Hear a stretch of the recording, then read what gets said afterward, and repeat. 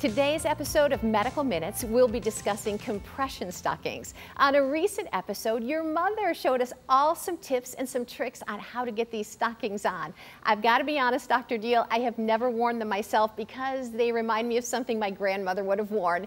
Do you have a lot of your patients tell you this?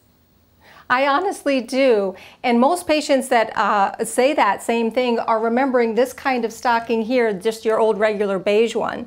But there are so many different other kinds of options, including this one right here, which, by the way, my 83-year-old mother has this one, the nice fancy one that's mesh.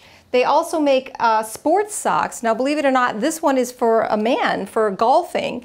And then they have some different argyle ones, and they also have pink camo socks. So they make so many different varieties now that you can wear these socks without anybody ever knowing you're wearing compression socks.